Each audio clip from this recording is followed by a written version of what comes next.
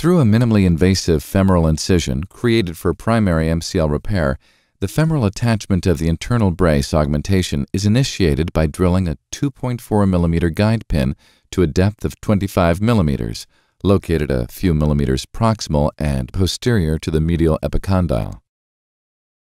Overdrill the guide pin with a 4.5 mm cannulated reamer to a depth of 25 mm. Tap the cortex with a 4.75 mm SwiveLock tap.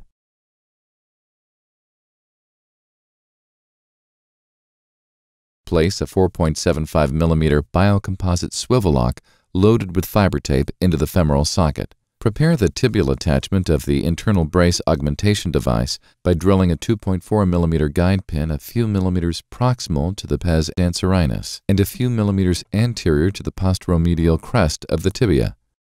Pass the FiberTape from the femoral fixation distally. Wrap the FiberTape around the 2.4 mm guide pin and check for isometry by going through the full range of motion.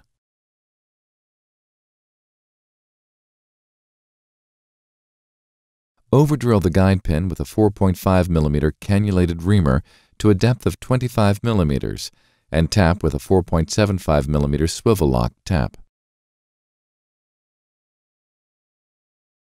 Insert the FiberTape into the eyelet of the 4.75 mm biocomposite SwiveLock.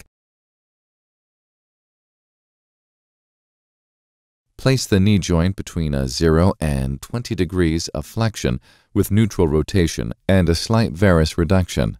Then place the 4.75 mm biocomposite SwiveLock into the tibial socket, achieving final fixation.